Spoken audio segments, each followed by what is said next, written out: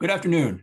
I'm Jim Townsend, and I'm the director of the Carl Levin Center for Oversight and Democracy. It is my pleasure to welcome you to today's panel discussion entitled Pursuing Factual Consensus, the Role of Congress. Thank you for joining us. Today's discussion will be moderated by my colleague, Elise Bean, who is co-director of the Levin Center's Washington office. Elise is a 30-year veteran of the Hill and a leading national expert on congressional oversight. Before I turn things over to Elise, I want to offer some context for today's panel and how it relates to the mission of the Levin Center. Today's panel is the second of a series of discussions the Levin Center is holding this year to explore how facts become established in the public mind and the role various institutions, including legislatures and the media, play in uncovering facts and influencing the public to embrace them as true. It is no secret that America's public square is in a crisis.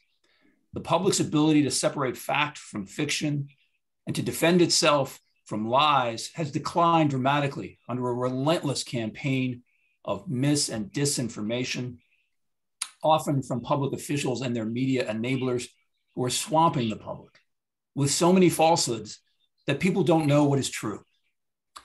Today, we are going to talk with three veterans of the United States Senate who distinguish themselves as leaders of legislative fact-finding and in-depth oversight.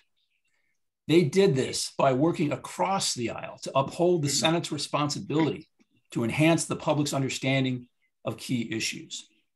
We are thrilled to have them with us today to unpack how in-depth bipartisan oversight works and when it is difficult to achieve, and the role it plays, or perhaps the role it should play in promoting a fact-based public square in our country. Bipartisan legislative fact-finding, as practiced by our panelists and by the late Senator Carl Levin, the namesake of the center, and as we promote it here at the Levin Center, offers a template for how people of different backgrounds and beliefs can collaborate to pursue factual consensus and build mutual empathy and respect. Hopefully, we can discuss not only how our panelists did this, but explore how we can elevate these norms in Congress and across the country. So for more information about the Levin Center and how we are promoting these values, I'd encourage you to visit our website, levin-center.org. With that, let me again thank all of you in attendance and our esteemed panelists, and I'll turn things over to Elise.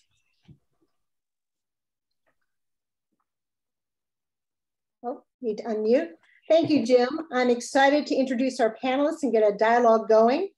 We also invite the audience to submit written questions to the Q&A function. We'll be checking those questions along the way and work to include them in our discussion. So let's get started. Today's panelists have a wealth of knowledge and personal experience conducting oversight investigations. First is Bill Cohen, a Republican from Maine, who served in both the House and the Senate and participated in important oversight investigations in both places. For example, in the House, he served on the Judiciary Committee and delved deeply into the Watergate investigation. In the Senate, he served on the Select Committee that investigated the Iran-Contra affair. He also participated in several seminal bipartisan investigations when serving with Senator Levin on the Subcommittee on Oversight of Government Management. They included inquiries into WedTech, a company that used political pull to win large defense contracts, outrageous backlogs in the Social Security disability program that forced disabled Americans to wait years for benefits they deserved. They also looked at defense contracts that were issued without competition and resulted in inflated prices, including toilet seats that cost $640 a piece. Senator Levin also served on the Senate Armed Services Committee and the Intelligence Committee, participating in multiple oversight efforts. After he left the Senate, he found out how it felt to be on the other side of a congressional inquiry when he became the Secretary of Defense for 4 years under President Clinton. Next is Claire McCaskill, a Democrat from Missouri who served 2 terms as a US Senator from 2007 to 2019. Before that, she'd served as the Missouri State Auditor, a position on the state level that also calls for oversight work. While in the Senate, she served on the Armed Services, Finance, and Homeland Security and Governmental Affairs committees, including as a member and later chair of the Senate's premier investigative body, the Permanent Subcommittee on Investigations, or as we call it, PSI. One key PSI investigation she helped lead, along with Senator Rob Portman, was a 2-year bipartisan battle against Backpage.com, a company suspected of sex trafficking on the internet, including victimizing underage girls. PSI subpoenaed the company documents, went to court to enforce the subpoena, and won a court order compelling Backpage to turn over the documents. They helped prove the company's misconduct and led to a prison sentence for the CEO. Senator McCaskill also chaired a subcommittee on contracting oversight, which he used to expose problems with numerous high-priced federal contracts. They included $11 billion in annual service contracts to provide school lunches across the country, $3 billion in DoD and State Department contracts to help Latin American governments battle drug lords, contracts to build facilities in Afghanistan, and even a contract to service Arlington National Cemetery. She did fantastic work with that contract oversight. Finally, we will learn from Norm Coleman, a Republican from Minnesota, who served in the Senate for 6 years from 2003 to 2009.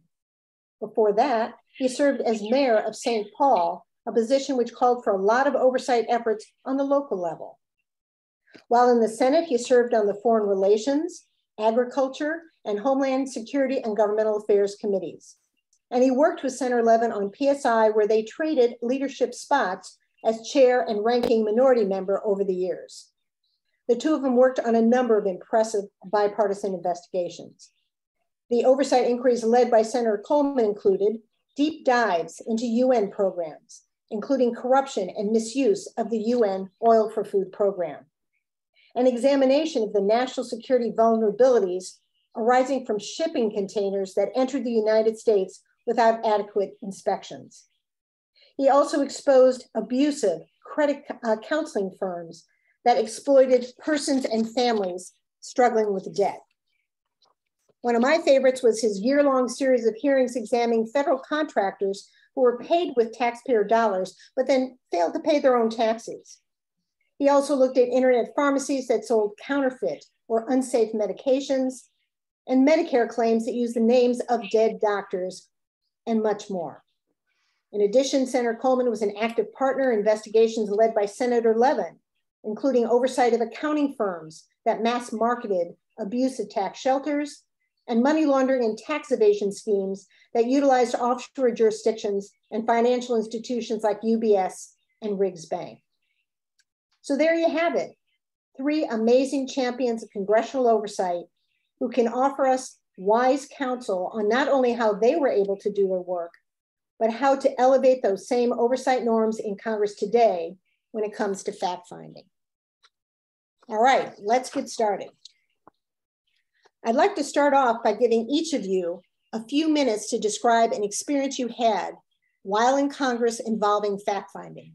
Specifically, please tell us about a time when you saw Congress, through a committee or otherwise, reach a decision about an important question of fact, what impact that conclusion had, and whether and how Congress then affected the public's perception of what is true.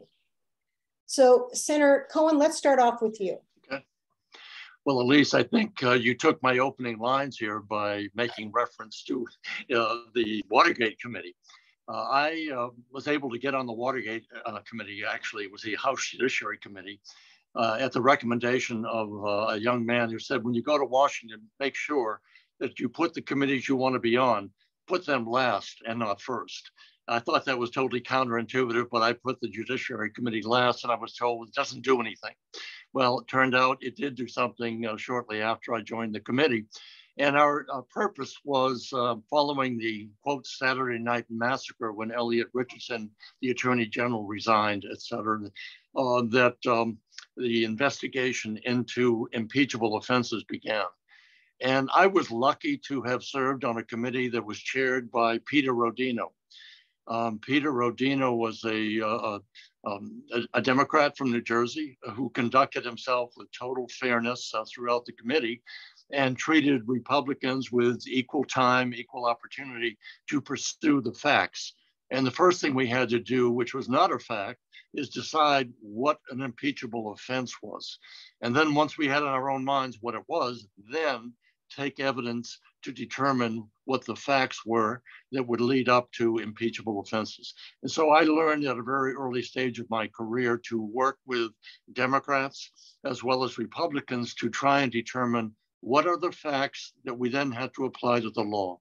And during that entire experience, I think we came to the right conclusion, and we did so in a way before the public that I think at least satisfied the majority of the people that we had acted according to our duties and oath of office. Watergate is still known as an amazing bipartisan investigation. So thank you for that example. Senator McCaskill. Thank you. It is terrific to be here. And I want to probably start with a word and end with a word today, and that is staff. I think it's something that's way overlooked by those of us that are fortunate enough to ever have the word senator in front of our names. It is just the nature of the beast that we want credit, but I think all good oversight begins and ends with hiring staff that cares about it and that is smarter than you are and isn't afraid to tell you that. My experience with that I wanted to talk about in the beginning of this time is war contracting. I was motivated by this because I am a Harry Truman fangirl, and I realized what impact the Truman Committee had on this country.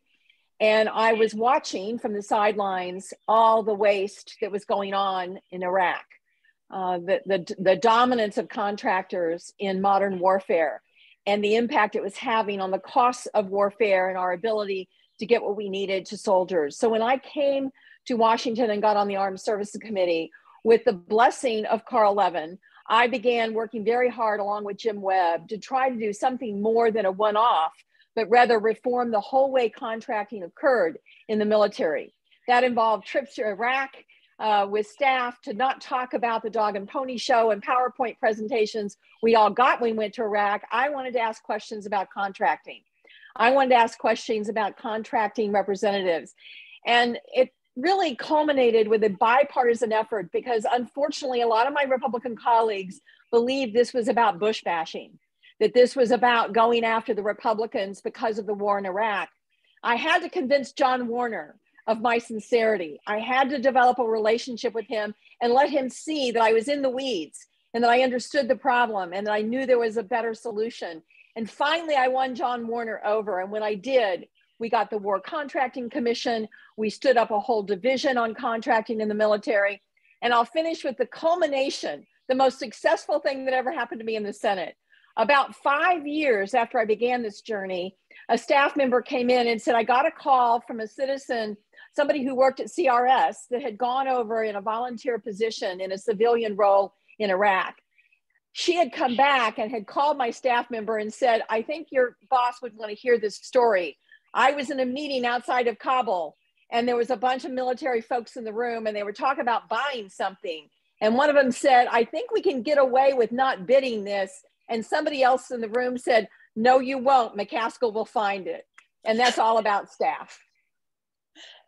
Wow, what a great story. Senator Coleman. Thank you. And by the way, let me start by associating myself with the comments from the senator from Missouri at regard to staff, because in the end, the audience out there, folks under 35 may run Washington. They work hard. These are not 9 to 5, 5-day-a-week jobs. They're really out there, and any success we have is because we're surrounded by all this talent. And first of all, let me also start by saying thank you to the Levin Center. Thank you for kind of proper continuing the legacy of Carl Levin. I had the great pleasure of working with Senator Levin. I was chair of the permanent subcommittee for 4 years and then ranking member for 2 years. And I learned a lot from him, both as chair and as ranking member. And his legacy is an important legacy, and legacy of being able to work in a bipartisan fashion, actually solve people's problems. We're obviously not seeing a lot of that in Washington today. It's challenging. So I really want to say thank you to the Levin Center for holding this forum, for allowing me to be part of it. Yeah, I could talk about, big picture. We did oil for food. We did investigation of how North Korea was using the U.S. UNDP program as a money laundering scheme, literally money laundering. And I took great pride when the new Secretary General of the United Nations, about to be new, Ban Ki-moon, was going to be appointed. He actually wanted to meet with me, to talk to me about what was happening in the UN and how they were approaching reform, et cetera. But Lisa, let me go small on this, and that is, we did investigation. You mentioned about credit card counseling and about people being ripped off. These are people, citizens, Americans who are in distress. Okay, they're in trouble. These are working families in trouble, and getting ripped on an industry that was taking advantage of them. And there was some real bad apples there. And in the end, we were able to I think, help people. And I have to say, and I think my colleagues would say the same thing. When I walk the streets now, someone comes up to me, they very rarely thank me for voting for Senate file so-and-so. They thank me for helping their dad or their mom or their brother, or some personal thing that you did.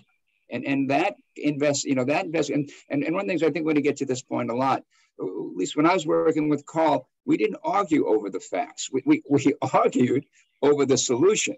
Okay, we had different approaches. I'm a conservative Republican. He's a liberal Democrat. We had the same baseline, which was important and which we have trouble getting to today. The debate was over the resolution. But we both wanted the same end. We both wanted the best outcome for our constituents, but we disagreed quite often on how we got there. And I kind of wish we were in that place today. Let's agree on what the issue is, what the problems are, and then let's have a spirited debate about the solutions. Thank you. 3 really revealing discussions of fact-finding. And in fact, you've all had this personal experience of working on a congressional investigation into complicated issues, often where the two parties have a different perspective, different interests. A key purpose of the congressional oversight investigation is to find the facts for the benefit of the public and possible legislation. So I want to ask you, how important is Congress's role in fact-finding?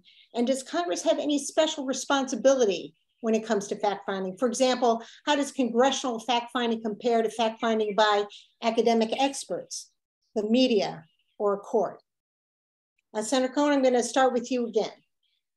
Okay, well, let me follow up on Norm and say I want to associate myself with the remarks that have been made and say to Senator McCaskill that I'm sorry I didn't have a chance to serve with you in the Senate, and I'm glad you were not there when I was at the Department of Defense. So let me talk about the fact-finding again. Congress's role is to illuminate, to educate, and to legislate. Those are the 3 main functions of the members of Congress. What we have to do in our legislative responsibility is try to find out how the laws that we pass are being implemented. Are they being implemented fairly, responsibly, legally, without fraud and abuse? And so I think our responsibility differs from academics who do thought pieces that help us understand issues. It's different from the media that is really out to expose to the American people what they believe Congress is trying to hide. I've had this conversation with Bob Woodward that many people in this country may know. And he sort of wakes up every morning saying, what are they trying to hide from us today? And that's his mission, to find out. And so the media has an obligation to find out how the intricacies of government are working and to expose that as well. And so we have a different responsibility. Ours carry real consequences. The others do as well, but not as much as Congress, as Norm was just saying. Every one of us find out when we're walking the streets of our cities and towns that people look to us to say, thank you for helping us out. That was a great thing you did and doing for my dad or my mom or whatever. So I think our role as members of Congress is to pass laws for the benefit of the majority of people, for the protection of the minority of people, but to do so on the basis of reason, fairness, and trust. And so I think our role is quite different from the media and quite different from that of the academics. Thank you. Senator McCaskill. You know, I think I'm a little jealous of Bill Cohen because he was in the House and in the Senate, and even Norm. before we got to the point that the tree was being filled and we weren't offering amendments and all the bills were being written in the majority leader's office instead of on committee. And so I watched kind of a degradation of the process of legislating. I was fortunate in that my entree was really oversight. I came from a perspective that shining the bright light on something could enact change, whether or not you could get 60 votes. And I kind of was forced into that lane because it became more and more difficult for us to actually get bipartisan legislation done. And it was better then than it is now. So, and we did have different perspectives, but I think the oversight that we did with a partner that was a Republican was more efficient, more effective. And I found that the Republicans I could work with on oversight had a tendency to have staff that was easier to work with. And I had experience working with really good Republican partners, and I was forced into experience with working with really bad Republican partners. I had a Republican partner near the end of my tenure, I won't name any names, Ron Johnson, that made it really difficult for us to do oversight because he wanted to make everything political. He wanted to turn everything into their fault, our fault. So we were able to do investigations without him. Our investigation into the pain management industry and how they were impacting court cases behind the curtain, and the various groups that were formed by the pharmaceutical industry to dress up the reality of opioids. All of that was really done on a non-bipartisan basis, but we were able to move the needle on that stuff. Now, on the other hand, with the ones I did with Susan Collins on drug prices, especially Mr. Wu-Tang, Martin Shkreli, or whatever his name was, and Darapram, where he was basically found a drug that was needed but not very marketed heavily and just blew up the price for people who really needed it just for gross profit. That investigation was really effective because the Collins staff and our staff worked really well together, and Susan and I worked really well together. So I think oversight has a role separate and distinct from legislation. It is always better if you can partner with legislation, but I'm depressed that there aren't more senators today that are focusing on oversight because it's really hard to get legislation done right now. Senator Coleman. Well, if you look at the story history of the permanent subcommittee, which I had the wonderful pleasure, honor of serving as chair, you go back to perhaps a not so pleasant Joe McCarthy period, and then you go to John McClellan and a chief counsel named Bobby Kennedy doing labor racketeering investigations, and with Jimmy Hoffa in front of the committee. Go on and on. It tells you that congressional investigations, we may not be the media, okay, but we have a loud voice. And so I think it's important that we understand that. And by the way, that voice then is both Senator Cohen, Secretary Cohen has mentioned, and I've mentioned, turns into legislation. We impact people's lives. We did investigation in port security, global investigation, visited ports around the world, and ultimately worked. It was a major bipartisan bill. Susan Collins, Patty Murray, we were able to make change based on kind of understanding. Here's the problem. Here's the solution.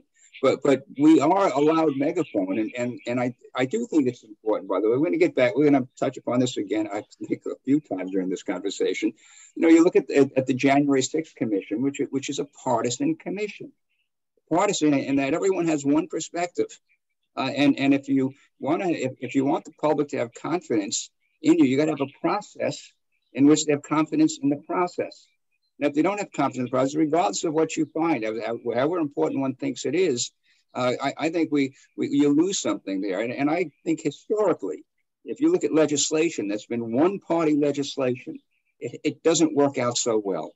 In the end, the beauty of the Senate, that's why I'm so passionate about things like the filibuster, is, I remember being there, and so we'd have 54 at one point in time, and so we needed 6 Democrats to get past deal with the filibuster. And somebody would say, who can speak with Mark Pryor or Mary Landrieu, Blanche Lincoln? And I got to believe in their caucus, when they were in the majority, they said, who can speak to Norm Coleman or Gordon Smith or Mike DeWine or Susan Collins?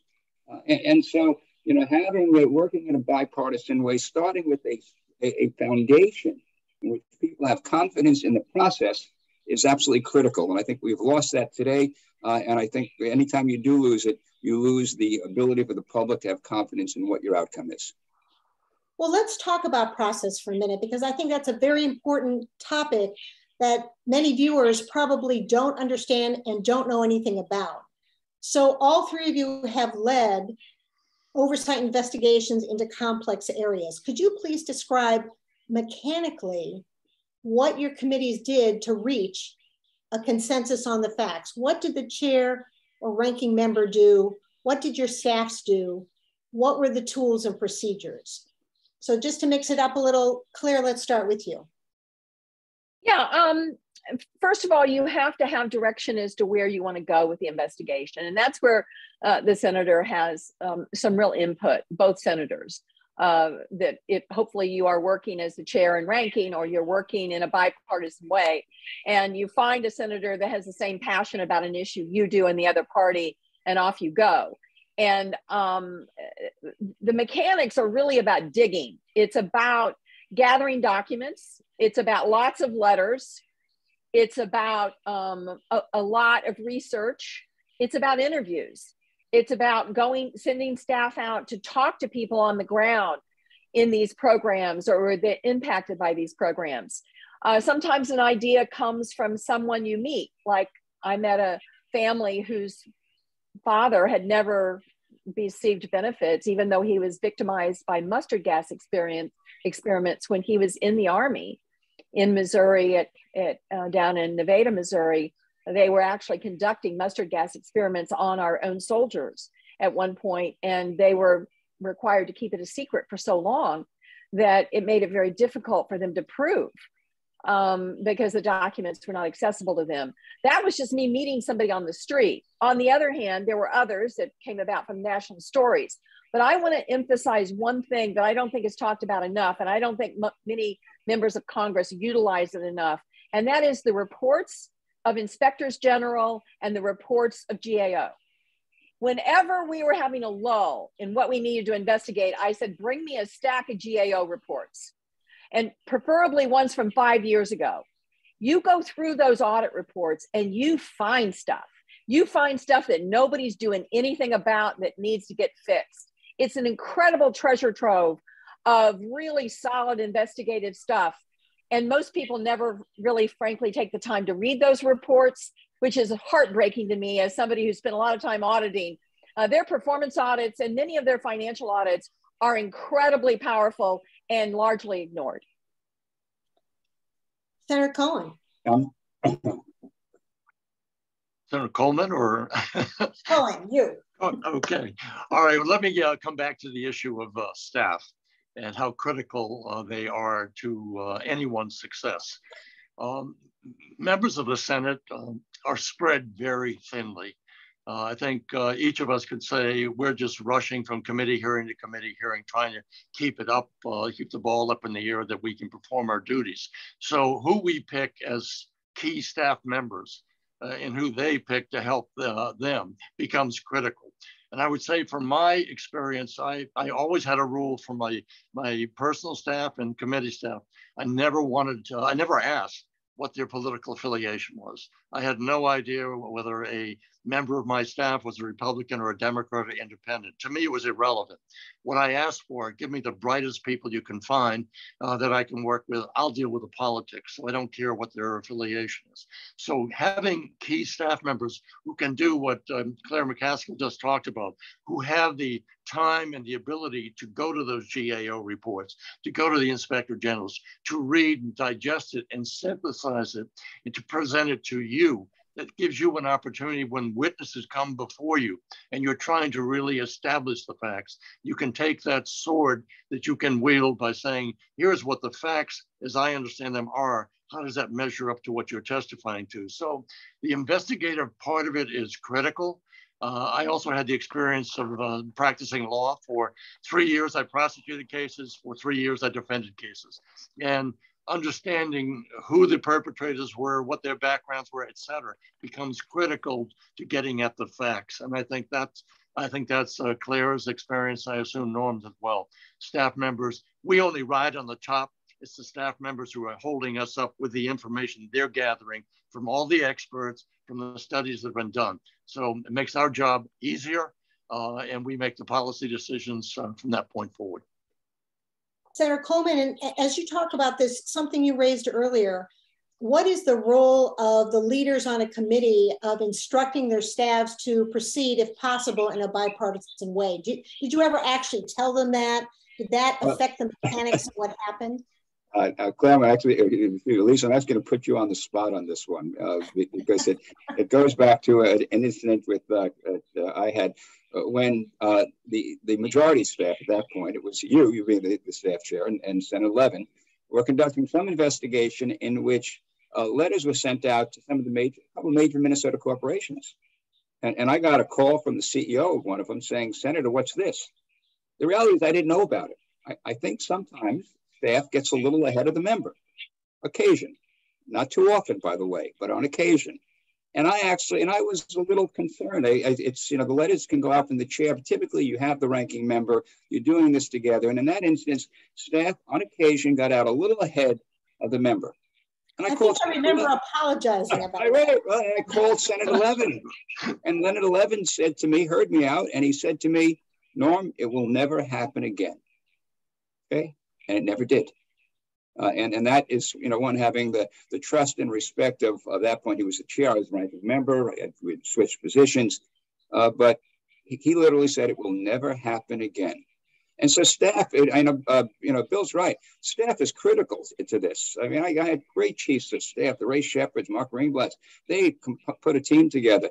What we do, and I got to smile because Claire stole my thunder about GO reports. They were fabulous. They did great work. The investigation we did about federal contractors who were being paid millions of dollars in federal contracts, weren't paying millions in taxes, came from a GAO report. Looked at that and said, that's a problem. Let's fix it. So the chair has a lot of kind of discretion as to what you want to get involved in. Just as a matter of process, I can tell you, I always spoke to the committee chair. Remember, the permanent subcommittee is a subcommittee of the Homeland Security Committee. So I always spoke to my chair. I always spoke to Senator Collins and say, we're going down this path. This is what I'm looking to do. Because you want to check, maybe there's some sensitivities that you may not have.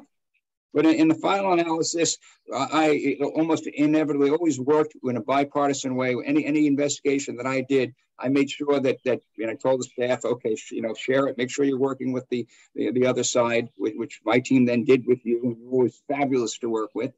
And so, bipartisan, check with your committee chair. But there's no lack of ideas out there, things that are going wrong. I can tell you, we could have done investigations in Defense Department, misspending, lack of budgetary controls all day, every day of the year. Their budget's so big, Bill, it was like shooting fish in a barrel. So in the end, you decide what's most important, what's going to have real impact, because you do have impact. A lot of this then becomes legislation, and then you take it from there. If I can just add a comment that you are right that Senator Levin instructed us personally and very vigorously that what we had to do was act in a bipartisan way. And every once in a while we did slip up and he let us know it. And I think even today that's something that can be done, that two leaders from each side of the aisle can get together with doors closed and give that kind of instruction to their staff. And then, as you said, it often has a better impact if it's bipartisan. But what I had to do that with my staff too, by the way. I had to do that with my staff on it, because staff gets very zealous. They go, oh, this is fab. Let's go for it. And I always kind of catch your breath, make sure that you've kind of shopped this with the other side. They know where we're going, and they're in accord. If they have a problem, I want to know what it is before we get started. One of the problems plaguing our country today, and the impetus in part for this panel, is that the two major political parties are having a much harder time reaching agreement, even on the facts. Factual disagreements in hearings, for example, have become not only routine, but sometimes acrimonious. What's the impact when Congress can't agree on the facts? How does that affect the public, the media, and even problem solving by government? I guess, Senator Cohen, let's go back to you. Well, what it does is it it causes the American people to distrust our institutions.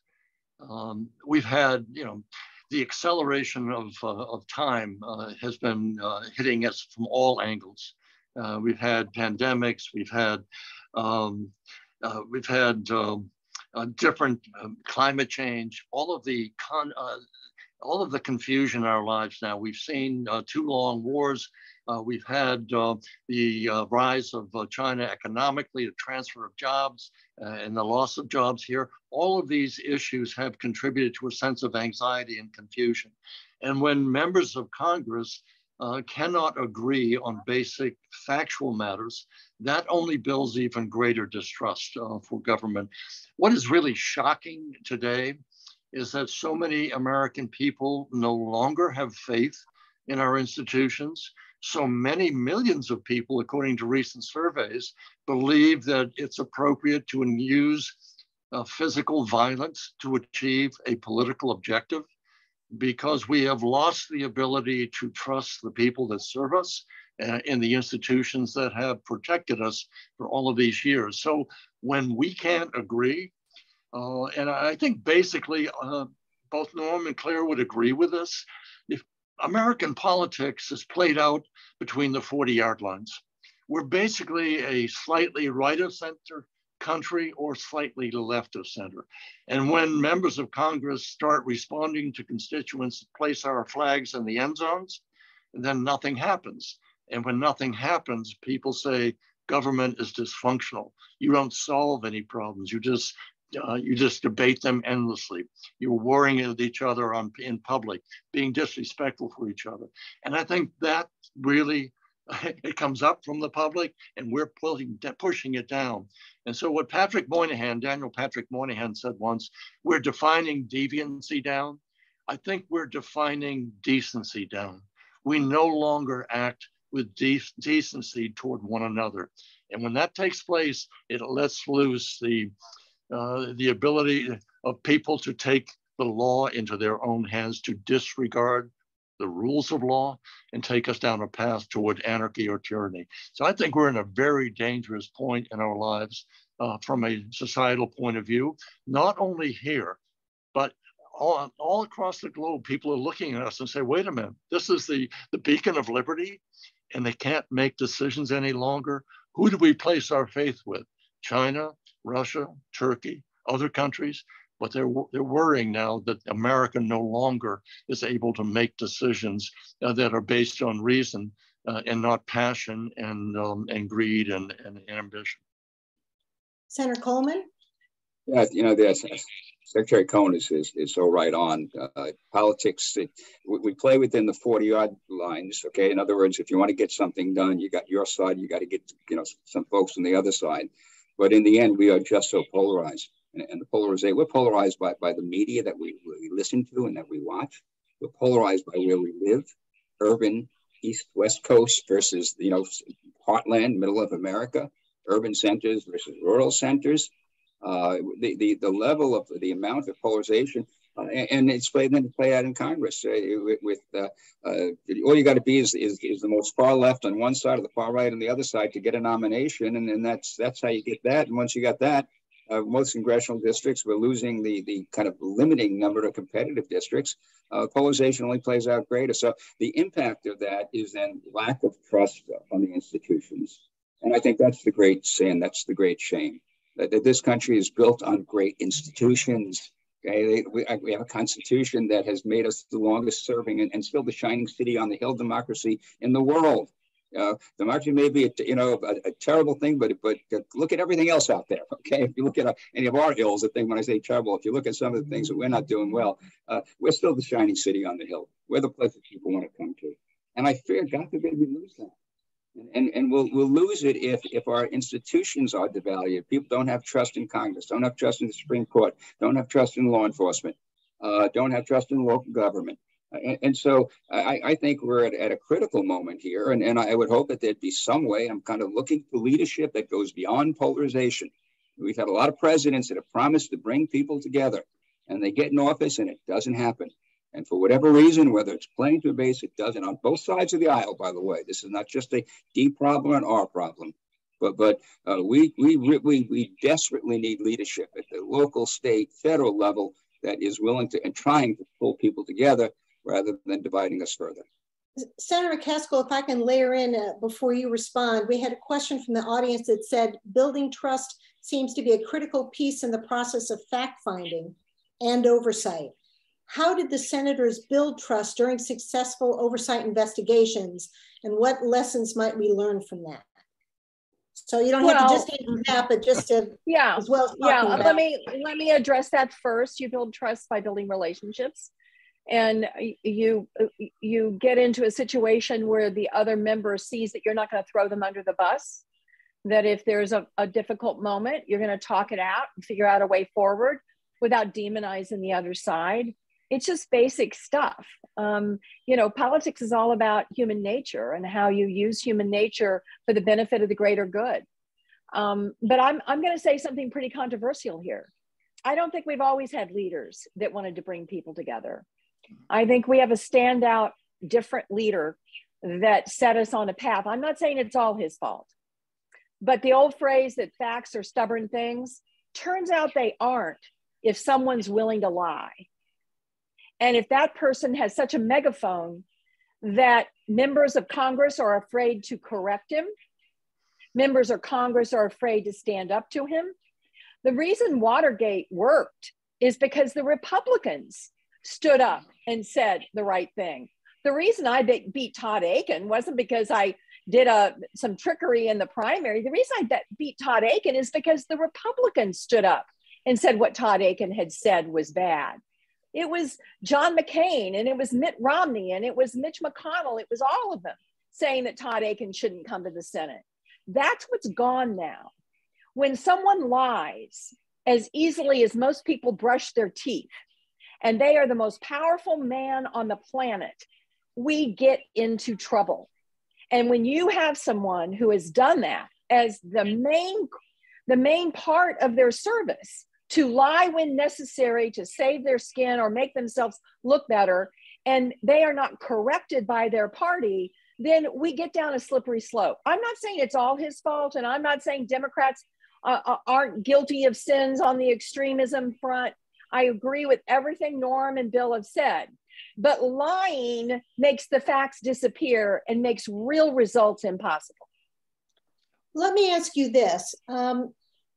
You began talking about relationships, and I think a lot of people in the public don't understand why that's important or how it's important. And Senator Levin believed that working side by side with colleagues from the other side of the aisle to find facts, and as he liked to say, get to the heart of the matter, actually helped build strong relationships and made compromise more possible.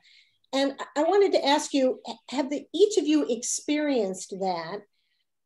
Can bipartisan fact-finding foster mutual respect between lawmakers on opposite sides of the aisle and help tamp down some of that polarization? Is that an old-fashioned notion that doesn't apply anymore, or is it something that's still important? Senator Cohen. Well, I want to come back to the issue of decency once again.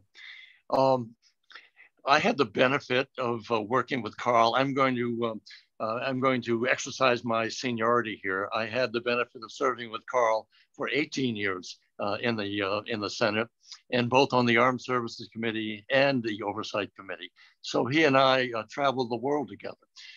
And the one thing, when I first came to Congress, I had a recommendation. It said the first thing you have to do, in addition to get your committee assignment, is go to the gym.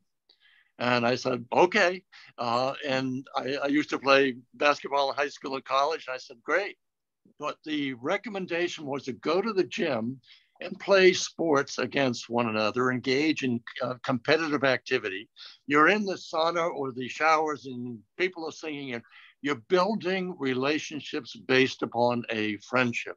And the one thing that I have learned during all of these years, don't assume the worst thing about another person. We live in a country of great diversity, racially, ethnically, religiously, and culturally. What binds us together but the rule of law and respect for the rule of law. And Claire is absolutely right. You can't have someone lie as a perpetual basis of leadership.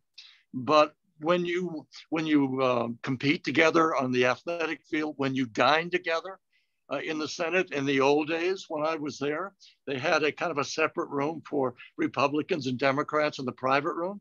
I would always make sure I would go periodically into the Democrats' room and dine there. I wrote books with Democrats. Gary Hart and I wrote a novel together. George Mitchell and I wrote a report about Iran-Contra together. And what I have found is nothing takes place unless you have trust in the person that you're working with. You respect their decency, their honesty, and their difference of opinion and the state from which they come. I could not get elected in Norm's state. I could not get elected in Missouri. I could get elected in Maine. I come from a different state with a different tradition and culture. But I find in working with all of the other members, if I respect them and what their constituencies insist upon on them representing, then I can work toward understanding them and building that trust. So I think it's just a question of stopping the hostility and seeing each other as enemies. It's okay, we're competitors philosophically. The one thing we share is we want to do what's best for the American people. That's our job. Senator McCaskill. I agree with Bill. I, to this day, am close, dear friends with a number of my Republican colleagues. And I had the pleasure of working closely with John McCain on some issues, and I had the pleasure of him coming after me with fangs bared on a number of occasions. Right. But when those fights were over, we were friends. We disagreed about some things, but we had a lot of things we agreed on. And I could go through almost every Republican member I served with then. I think the difference is now that the politics of primaries, as Norm referenced earlier, make it much harder for people to be proud of their bipartisan relationships. I used to laugh. Nobody ever called my office to say, we just want Senator McCaskill to compromise. Nobody ever lobbied me for compromise. The extremes are the noisiest. And the members that are the most successful are the ones that can turn down the noise and listen to the majority and try to find common ground. But there's not a lot of political winning in that formula right now. I hope it comes back. I hope the voters express themselves and say, we want people who get things done. We don't want people who are trying to get on the evening, make a viral moment in the committee, a la, and I can name a far left or a far right person here, and we could probably fill in the blanks right now without me saying their names. And so I think we are just at a dark moment for the middle. And the middle is where things actually happen that have a lasting impact. Like Norm said, we can swing back and forth. We can outlaw guns in one Congress and then make every gun legal in the next one. We can cut taxes in one Congress and then raise taxes in the next one. But that doesn't provide the certainty that this country needs and that this democracy ought to be able to produce. Senator Coleman, what about your experience? Did you have that experience that doing fact-finding together could encourage respect for people on the other side of the aisle? I witness it all the time, but in part, it gets back to kind of the personalities and the culture, the environment at the moment. And at least we're simply perhaps in a different place today. And I don't know whether we can get back to that. I'd hope we can. Our institutions are still institutions. Again, we're still the great, shining city on the hill. But on the other hand, you probably don't have that. You don't have that today what I had with Carl Levin. And yet I do have to say, turn off C-SPAN. I talk to my former colleagues. They have friends on both sides of the aisle. We're not all sitting shirts and skins in separate corners over there. But it is more challenging. And I got to say something for the average person sitting out there in the heartland, who, by the way, doesn't think he or she is getting the facts from the mainstream media. He doesn't think that they're getting facts from the ruling party. Doesn't think they're getting facts from the president that are straightforward.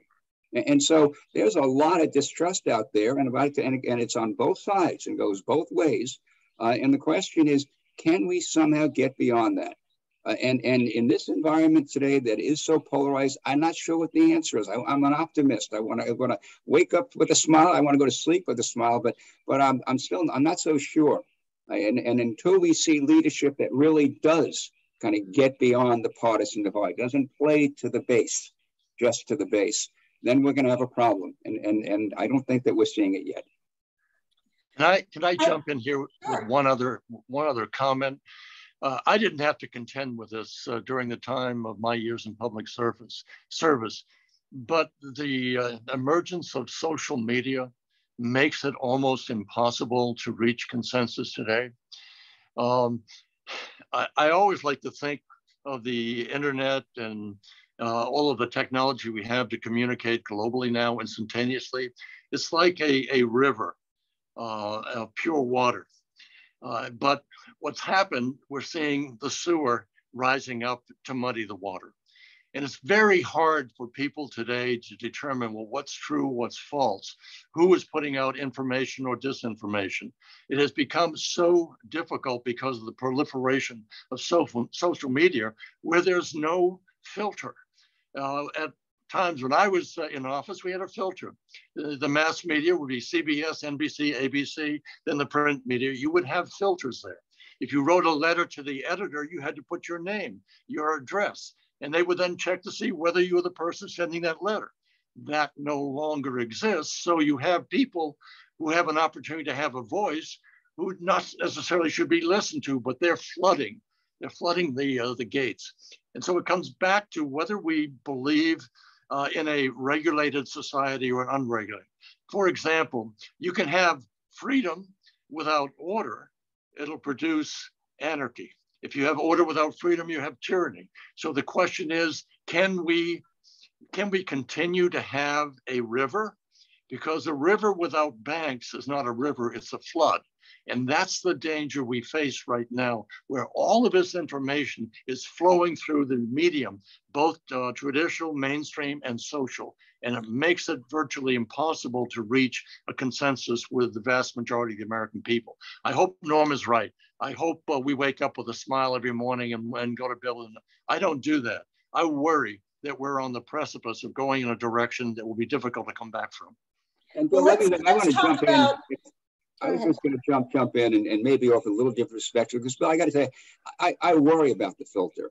I worry about it. If you know, in fact, I pour all the information you want out there. In the end, you know, I trust the American public. Let's do a better job of educating our kids. Let's do a better job. But I really worry, and I think I reflect a lot of folks out there who worry about if we put the filters on in a certain way, that in the end, it's going to help one side and not the other. So I just want to be real careful about filters. Let the American public, you know, trust that they're smart enough to distinguish between good and bad, right and wrong. And if they're not, well, then we got a problem. But I'm real cautious, Bill, about filters. Well, I'd like to take that conversation and think about it in a little bit more concrete terms in terms of the January 6th committee, sort of the highest profile oversight investigation going on right now. The committee is clearly striving to reach bipartisan consensus on the facts and persuade the public about what is true and what is false. And I'd like to ask each of you if you think they're succeeding or not succeeding, and why. And let's start with Senator McCaskill. I think they're being extremely successful, with a caveat. They're never going to move about 20 to 24% of the country that is totally enamored with the big lie and is going to continue to believe that somehow, even though the facts do not indicate this occurred, that somehow that election was fraudulent. It is done permanent damage to our democracy. The jury is out whether or not we recover. But the way they have presented, and the thing that has been brilliant about their presentation, and I don't know if this could be a new norm, because the bottom line is senators and congressmen want their moment at the microphone, but they have made this about presenting the facts and not about grabbing the spotlight. And the other thing they've done is almost 98% of the information has come from Trump supporters.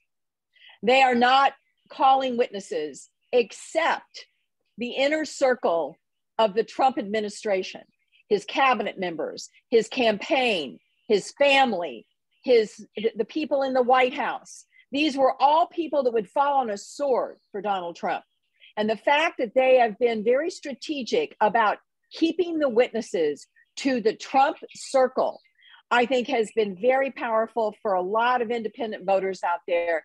And I think it will go down in history as maybe one of the most effective committees, even though that 20 to 25% of the people out there will always say it was unfair because the Republicans decided they didn't want to participate. Senator Coleman, I know you have a different view. What's your view of the committee? Well, by the way, it wasn't that the Republicans didn't want to participate. It's that Speaker Pelosi, set in place saying, here's who the participants could be and who they couldn't be. The bottom line is, listen, I think that January 6th was a bad day for American democracy. I think the president didn't handle himself well on that day. But I say this committee from the very beginning has been flawed. They should have had folks with a different perspective. Not everyone on the committee should have supported impeaching the president. And so failing to do that in the end, if you don't have the support of the public to think that this is fair, that's cross-examination. You had, Cassidy Hudson gave some compelling testimony, but it was all what somebody told her. And there should have been someone on that committee to question that. And perhaps you'd have ultimately more confidence in the outcome. So I think process is critical. I think that process was flawed from the beginning. Again, bad day for America. It's something that in the end, I think deserved a closer look, but it should have been done in a way that's bipartisan. Absent being bipartisan, I think in the end, it's not going to move, as Claire said, a certain percentage of the public. And whether it will have any lasting impact, I can't tell you. I got to jump in here because I want to make sure that I'm clear what I was referring to. I wasn't referring to this committee. I was referring to the bipartisan commission. The bipartisan commission where Republicans would have had equal opportunity to subpoena witnesses, control where the subpoenas went. It would have been all about a completely bipartisan, even number of members from both sides. The reason we didn't have a bipartisan commission was because McCarthy and McConnell decided they didn't want to do it for political reasons. And that's why we don't have a bipartisan effort right now. So I wasn't referring to the skirmish over who sat on the House committee. I was referring to the Republicans' decision to deep six a bipartisan commission that I think would have been more effective. I would like to just make the point that I do see this committee as bipartisan. I think Liz Cheney is a Republican. So that's my viewpoint. I think Adam Kinzinger is too. But Senator Cohen, what's your perspective? Well, I think the committee is doing a terrific job, frankly, in trying to get at the heart of what is involved. Perhaps it's because of my background, both in the impeachment committee, House Judiciary Committee, and Iran-Contra, that I think I have a pretty good understanding of what someone's intent is when they're carrying out a particular act. The committee is really trying to resolve the issue. We know that President Trump inspired a group of his supporters to march to Capitol Hill. We're now finding out, for example, that he was aware that some of those that were marching were armed. We're finding out facts as they unfold that there was an attempt to stop the transition of power by the vice president certifying the election. So for me, the notion that, the president didn't know what he was doing, I think that's unrealistic. I think with the committee in its manner of having Liz Cheney, having Adam Kinzinger as conservative Republicans going after the facts to say, this is what the president of the United States did, in addition to making phone calls to officials in Georgia, in addition to try to intimidate witnesses. These are facts that are being established. Now, others may come to a different conclusion. What is striking to me, Norm, about having no filter in terms of all of the information that's going out, is that so many millions of the American people believe that Joe Biden was not elected, that the elections were not fair. How do they come to that conclusion? Is it through information which has been deliberately put out through the media that says it was a fake election? There were false. There were thousands and millions of votes that were fake. I mean, to me, it's astounding the notion that a president of the United States would call up an official in Georgia and say, can you find me 11,870 votes or 780 votes? If I can also ask. Let me just conclude on that issue. So I think the committee is doing a good job, Norm. Would I wish there had been a bipartisan commission? Yes. But to have put members of the House who were participants in working with the president in terms of accommodating that rally on Capitol Hill, that would have been a disaster for the integrity of the committee. Let me ask you this, because this is sort of an interesting question. One criticism of the committee's hearings is that the committee has already made up its mind. And that raises the question of the purpose of a congressional oversight hearing. Is it your experience that with most major investigative hearings, the committee has already done that hard work of uncovering the facts and the hearings are a way to present those facts to the public? Or even more broadly, should investigative hearings be used to uncover new facts or fulfill that role of presenting the facts that the committee has already found? So Senator Coleman, what do you think? It's actually, at least it's a little of both. You know, there are often times that you do an investigation and you've got the conclusions of your investigation, and then you have the hearing to kind of lay that out.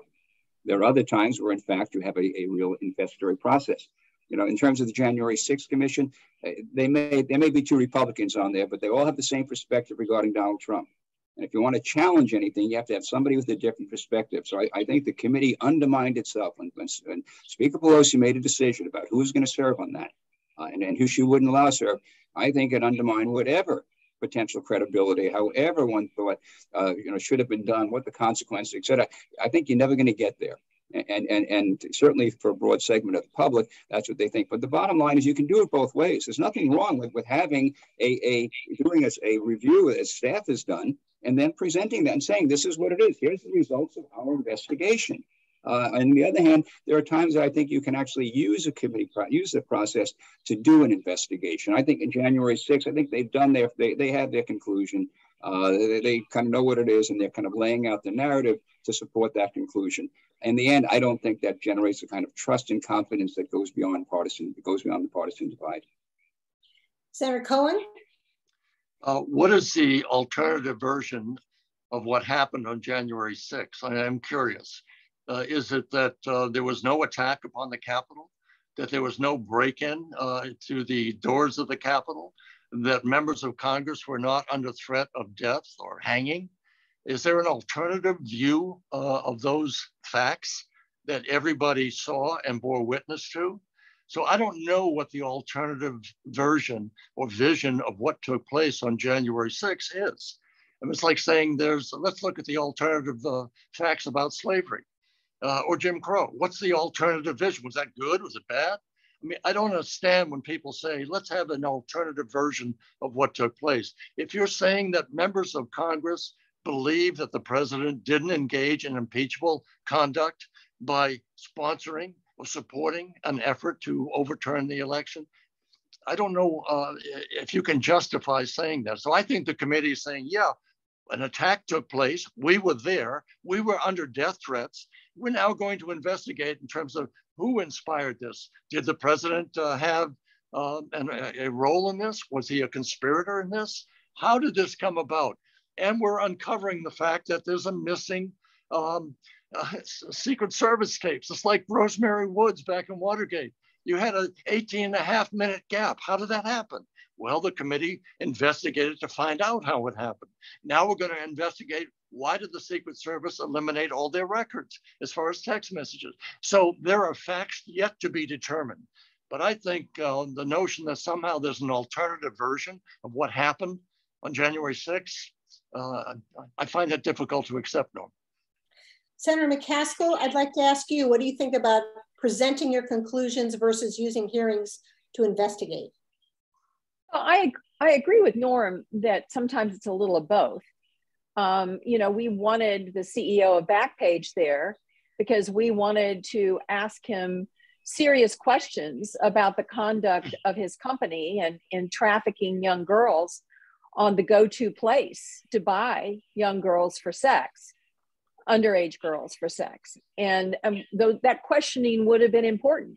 So we wanted him there as a witness. And as you indicated in the introduction, Elise, you know, we couldn't get him there. He ended up in prison, which was where he belonged. But we had to go all the way to the Supreme Court to try to compel his testimony. So on the other hand, when you do a long, serious investigation, when you interview, whether it's January 6th or whether it's some of the investigations Carl did on companies avoiding taxes by going overseas, or some of the very long investigations I was a part of, by the time you get to the hearing, you have compiled just mountains of evidence, facts that lead you to a certain place. And there's nothing wrong with being hooked to those facts at a hearing. There's nothing wrong with relying on those facts at that hearing. That doesn't mean you're skewed or biased. It means you've looked for the facts, you've found the facts, and now you want to present those facts to the public. And that's what I think the January 6th committee has done. Could there have been some, posturing by Jim Jordan over that was hearsay, or you weren't there, or why don't we talk about Black Lives Matter and Antifa, and nobody, the only person who fired a gun inside the Capitol was the Capitol Police. We could hear all that, but it wouldn't change the facts. And I think they've done a pretty good job of dispassionately, with Trump witnesses, showing the facts. Let me ask all three of you another question about measuring the success of the January 6th committee in terms of whether it actually moves the public or gets them to accept their version of the facts.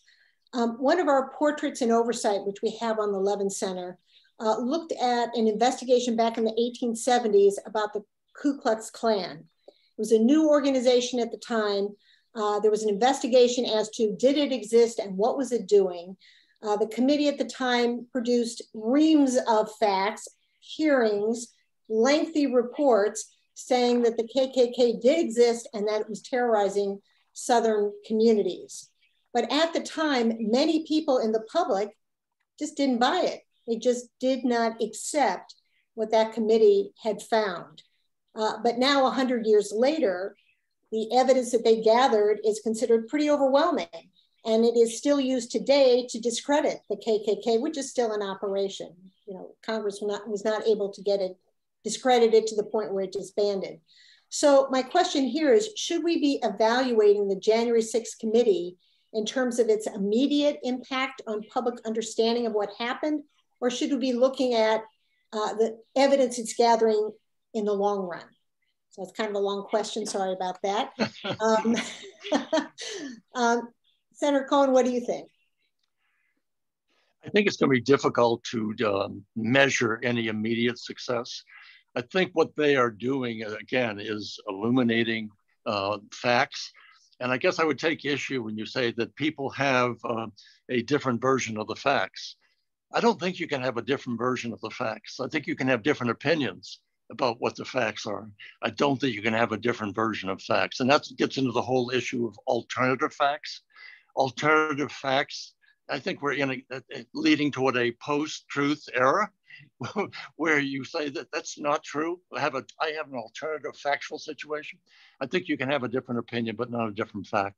But in any event, I think the long term will depend upon what appeal the committee will have to the people who are so-called independents.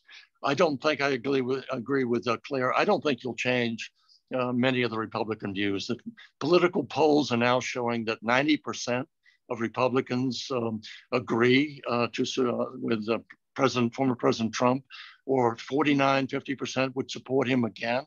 So I don't think you're going to shake that solid base of Republican support one way or the other with this particular committee. I think what they will have the chance to do is influence those who are trying to decide, what do we want to do as a country moving forward? Do we want to say, as the Republican Party has said, that the thing that took place on January 6th was a acceptable political expression? I don't think so. And so I think what the committee will do is say, no, that's not the way we want to go. We do not want to have a situation where we're encouraging people to use violence in order to make or secure a political point of view. So I think the committee will have influence, certainly with the Democrats, although not all of them will agree, but most of them will. And I think their hearings will have an impact on those who are in the middle or in so-called independents, saying, our country's in danger right now. We could go the way of having a very authoritarian form of government. Democracies, if you look historically, do not enjoy long, happy lives. They enjoy short, happy lives, and then they disappear because there is a loss of trust and confidence, and therefore the law is taken into one's own hands. And now we have the situation where armed militias are now being acceptable forms of political expression. So I think we're at a tipping point that we're either coming back to the notion that we're going to believe in the rule of law and that everybody is subject to the rule of law, or we're going to say the law is only for some people and not for others, and power comes at the end of the fist. I don't think that's where we want to go, but I think that that's the impact I hope this committee will have, is to remind people what the rule of law really means. And if we lose it, it will be very difficult to get it back. Senator Coleman, what do you think in terms of measuring the success of the January 6th committee in the short term versus a long term? Again, just to repeat myself here, I think a terrible mistake was made in forming this committee and not assuring that you had multiple perspectives, not multiple political parties, but multiple perspectives. And probably the central question is, what's the role of the president? And everyone in that committee had one perspective that didn't change. And so, in the end, I agree with Bill. There should be one version of the facts, but you have to have a process in place that people trust. These are the facts. You had a witness come forward who said the president, did this in a car and said this. Well, if you want to get to the facts, what about having the person who's in the car said that, testify before the committee? They had access to that person, rather than taking somebody said that somebody said and presenting that as the facts. And so you're not going to have confidence in what are the facts if people don't think it's cross-examination is one of the great tools of democracy. You question somebody and say, who told you that, and were you there? And then you try to get the person who actually heard it, get them to testify. So the point being, I think if we don't have confidence in the process, then you lose the value of what comes out of it, short term and long term. And I think that's the great tragedy of January 6th. I think it was a bad day for America. I think it deserved to be examined. As, by the way, there are a lot of other things that happen in terms of violence against institutions that could also be examined. And they probably will be if Republicans get control of the House. But in the end, rather than getting to our corners, can we somehow find a way to kind of come together in a bipartisan fashion, set up a process that people on both sides of the aisle have trust in? And in the end, then if you get the facts, then perhaps you'd have greater confidence that those are the facts. Senator Coleman, I have to tell you that the philosophy of Center 11 and the 11 Center is one that's in alignment with what you've just been saying. That if you want to have a really accurate investigation, that you want people who have fundamentally different worldviews because they challenge each other and they engage in a process where each side has to convince the other. But it also assumes that will be a good faith process. And sometimes we had one question from the audience is, how does Congress defend itself against members who refuse to recognize the facts, who you show them the facts, they have no evidence on their side, but they maintain their position anyway. So I think those are two very difficult things to reconcile, but your approach is exactly the approach of Center 11, which is to have people who have different viewpoints engage in a process to come to consensus if they can. So Senator McCaskill, what's your reaction? Well, I feel very strongly about the bipartisan commission. I thought the only tell that this was political protection by the Republicans was that they didn't want a bipartisan commission like we had after 9/11, that I think did really good work. They didn't want that.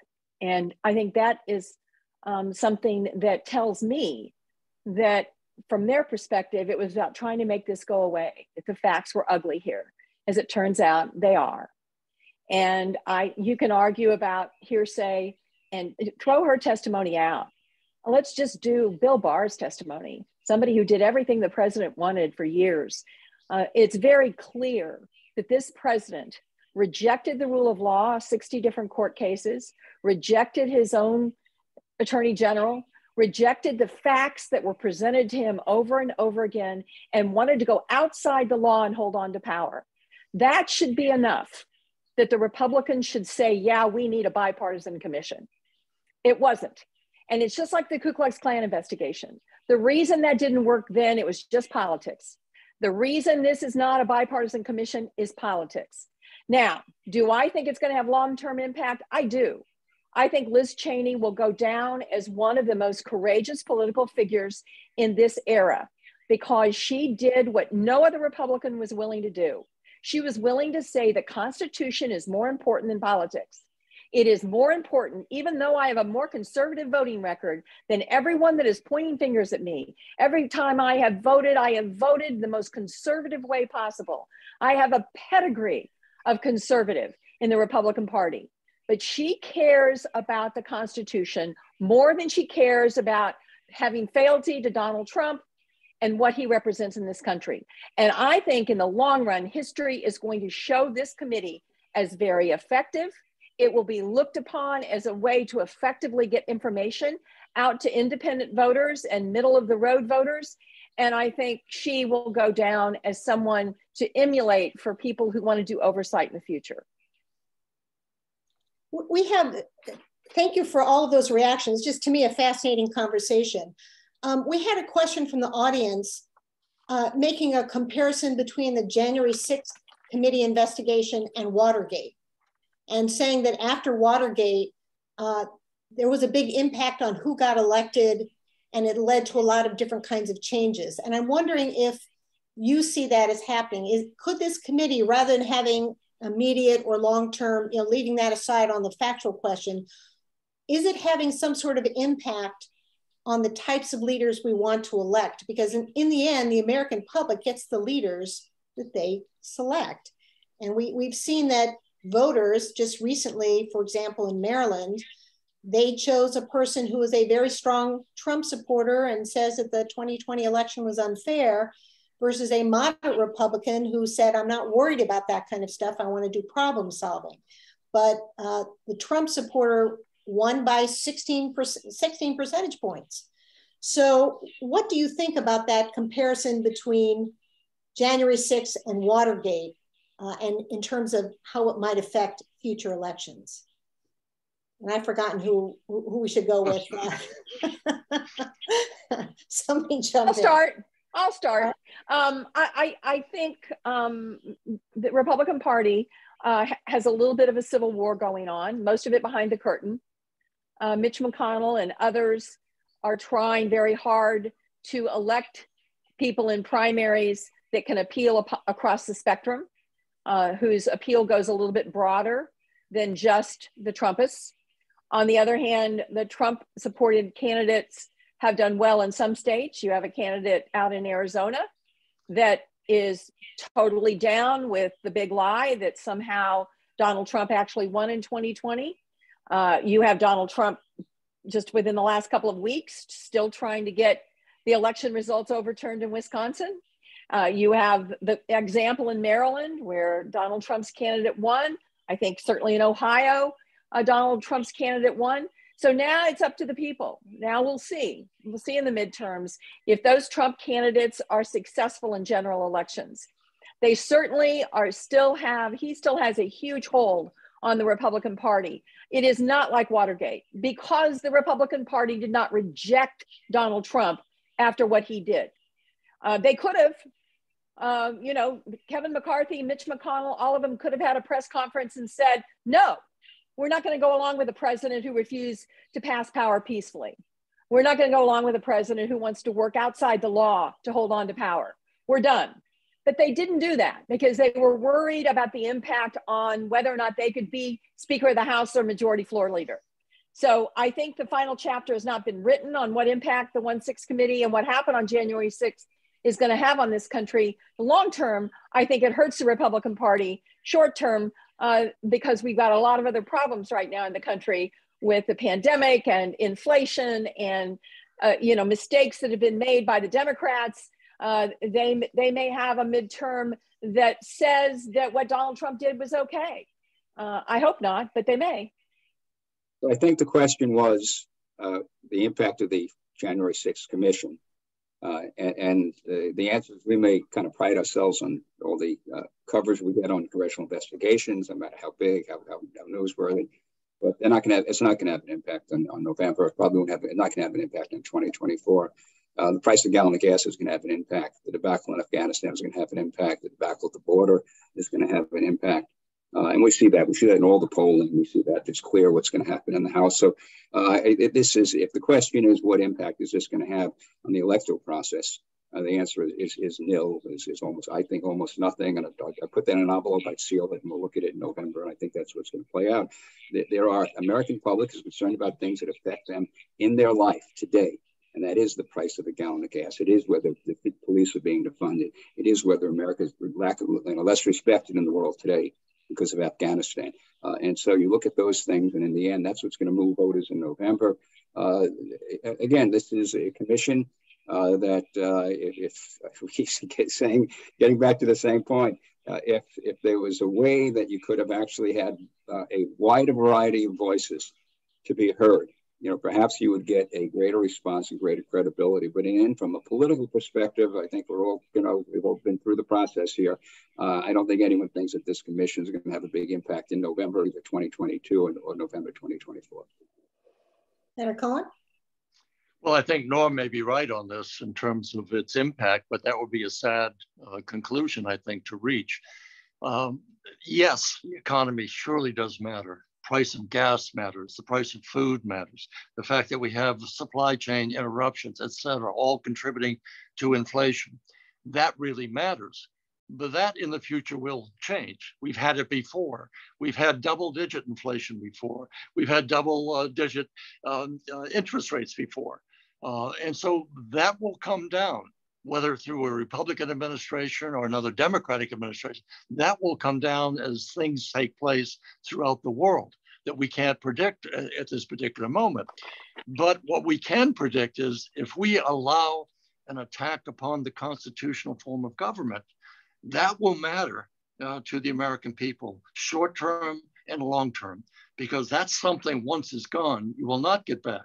You may have a different form of government. It may be that the majority of the American people say we want an authoritarian figure because democracy as it's currently structured doesn't work because you guys or gals cannot make a decision. So therefore we want someone to take authority who will be tough and get things done. Well, again, it comes back to, do you want an authoritarian figure, an authoritarian form of government, which has more order, less liberty? Or do you want to make the democracy that we have fought for the last couple of hundred years to work? And how do we make it work? You make it work by electing people to represent you. And this is something I just want to get off my shoulders for a moment. Every one of us who have served, we have been elected as trustees. We are fiduciaries. A fiduciary has you a higher burden to carry because people expect more from us. We expect us to be honest, honorable, reasonable, factual. And so we have to measure up to that responsibility of a fiduciary. And I don't ever want to see it reduced saying, well, it's just someone being, give him a cut over here. He didn't really mean it. I want the strictest interpretation possible of what our duties are. And I can tell you that when we served, there was not one thing that has been done recently that would not have pushed us out of office overnight. One allegation of misconduct, one allegation of a scandal, we would have been on our way back home. So what I want to do is maintain that high standard. And that's something that we won't get back if we allow it to go unpunished or unaccounted for. We're almost at the end of our time. So just even though we could go on much longer, I think we have to get to the wrap-up stage. So what I'd like to do is give each of you 2 minutes to share any advice you would have for members of Congress and about fact-finding as a whole for Congress. So I'm going to give you each 2 minutes, and let's start with Senator Coleman, excuse me. So, Bill, I got to say that I totally, we are fiduciaries, and we want people with a kind of the highest standard. And you're right, things that today, you can say you do, they would have, we would have been out so quick. And so, I find that in a way, it's rather heartbreaking. The fact is that there are institutions. Congress has this tremendous ability, this tremendous power to investigate, to identify wrongs, and then to put in place a process to get that information out and then find the resolution. And I've always seen that the best way to do that is what the Levin Center is really all about. And that is to get people with different perspectives who may disagree on the resolution, to get them to somehow work together to identify what the problem is and come to agreement on this is the problem and these are the facts. And then when you do that, we can find a way to resolve that. I hope that ability is still there. I pray that it's there. I believe in America. I believe in democracy. I believe in our systems of justice and laws. And so, we just have to strive harder. And hopefully the public will do their part, because in the end, they are the deciders. They're going to determine who represents them. And I hope in the end that we can elect people who really want to work in a bipartisan way. We're really willing to listen to somebody and say, something, you may have an idea that's better than mine, or what I thought before, I may not be right. And that's what Carl Levin was about. That's what Norm Cohen was about. I think that's what Bill Cohen and McCaskill were about. And if we get back to that, we're going to be a lot better served. That isn't the reality today on both sides of the aisle. And so I'm hoping for a brighter future. I think the institutions or the framework is in place. Let's see if we can kind of get people there who really want to work together and solve problems, because that's what the public deserves. Senator McCaskill? If I were going to give advice to a new member of Congress, I would say, first, find something you really care about that you would like to either expose or change. Secondly, find a member on the other side of the aisle that has the same passion for that subject that you do, and see what you agree on, and try to develop a plan of action between the two of you. This next thing is to try to get on the committee that would allow you access to that amount of information that you need to actually move the needle, whether it's by public disclosure or legislation. So picking the committees is very important, which ones you pick. Nobody wanted to be on Homeland Security, but I knew it was the home of PSI. And so it was really easy for me to get on that committee, and it was a wonderful place for me to spend time as a senator. And then probably the most important is staff. I said I'd begin with it and end with it. Find staff that understand what investigations are about. If you got to poach GAO, if you have to poach state auditors' offices, find people who have done a performance audit. Find people who understand the search for payrolls without a purpose, who understand that there is all kinds of ways to expose ways that public money is being wasted, that have a passion for investigation. Make sure they're really smart, and make sure they're not afraid of you. Make sure you can take bad news. Make sure you do not shirk from them getting in your face and saying, Claire, you are full of it. You are wrong about this. That's not what the facts show. And if you can do that, you will have great success on behalf of the American people. Senator Cohen. Well, a former senator named Ed Muskie had some great advice for me. He said, if you can't improve on silence, don't. So I would say I can't improve on what Claire McCaskill has said and Norm Coleman. And I just want to say to Norm, I wish we had a chance to serve together as Republicans. I would have brought a slightly different level of my concerns to the table than you, but I would have enjoyed it, because you are the kind of conservative that really stands out, that is sent to Congress to do the right thing and go to Congress for the right reason, and to just really touch upon what Claire has said. I think before you do anything is understand, why do you want to be a public servant? Why do you want to go to Congress? Why do you want to put yourself through everything you've got to do to go to that office? What is your purpose? What is your ambition? What are your ideals? That self-knowledge, I think, is helpful, so that when you do get elected and you do go to Congress, you bring all of those values that you have and understand that you have to represent the people. So I can't improve on what Claire McCaskill said and Norm. I'm just thankful to you, to the Levin Center, to my relationship with Carl, and I'll close with just one observation. He and I went to Moscow together one year, and we met with all the leadership, but we also took time to meet with not Sharansky, but the great physicist in Russia at that time. And we knew that the KGB was following us. And Carl said, I don't care, we're going up to visit, and we're going to give these books to him, and we know the KGB is going to take him right out. But he said, we need to get information to him at this particular time so he can absorb it. And that's Carl Levin. He wasn't concerned about the KGB. He wasn't concerned about what they would do after us. He wanted to make the point that we were going to deliver information to a highly respected scientist. So that's Carl Levin.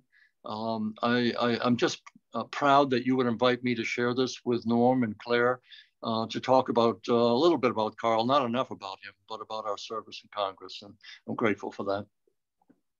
Well, we're grateful to all three of you for your kind words and for your wise counsel. I'm sorry we didn't have more time to get to some of the questions from the audience. There were just a whole variety of very interesting questions. Maybe we'll try to follow up on them some other way. But what I take from this panel is that oversight is powerful. When I look at your careers, when I look at the work that you did, the legislation you got passed, what I read from that is that oversight is a powerful but not easy tool. And I think hearing about the special responsibilities that Congress has in fact-finding just shows me even more how important it is that Congress engage in bipartisan fact-based oversight. And I think what I also took from this is that we need to have our voters think about fact-finding when they choose their leaders, that they need to elect individuals who respect the facts and want to work from the facts. So I'm going to end it there, and thank you so much for your time, for your advice, for your wise counsel. Thank you so much, and goodbye to all of our viewers as well. Thank you. Thanks, everybody. Thank you. Bye.